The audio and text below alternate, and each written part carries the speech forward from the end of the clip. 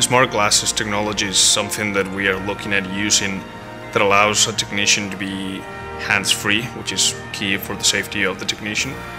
Simplified version of the smart glasses technology, it's to share highly technical documents in real time, high definition, making sure that our technical experts are in touch with the people inside the turbines who are actually doing the work. It allows us to leverage resources that are anywhere in the world, and having experts that are sitting in Rome or Madrid and somebody in a wind turbine here in Chisholm View, Oklahoma, and still communicate with whatever the perfect expert is for that activity.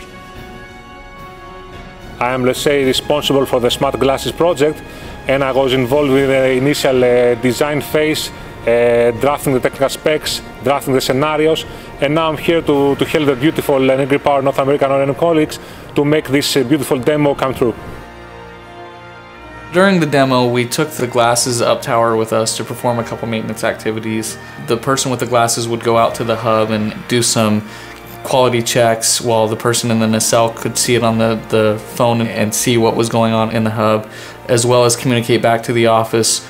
Having that capability live stream with the technicians having their hands free, it's going to be beneficial to reduce multiple climbs and be able to have instant information to the techs in the field from the engineering support team.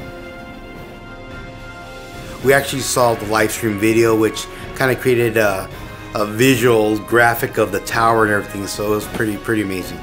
And when you got that integration, it's like having 15 technicians into one. Smart glasses are the innovation. We can, with minimum cost, provide the maximum support in order to obtain the maximum availability and production in the wind farms.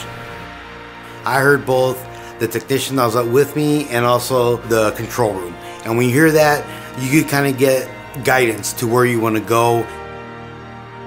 I think we have two big opportunities. One is the opportunity to spread that knowledge from wherever we are in the globe to the technical expert on the sites.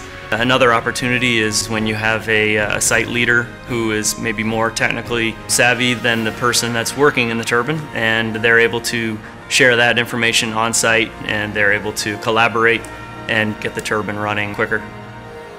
We want to try new things. We want to make sure that we are the cutting edge of technology, that we're using it and that we're using it with a purpose. We're an innovative company. We want to keep improving. We're going to keep innovating, making everything better and safer for our people.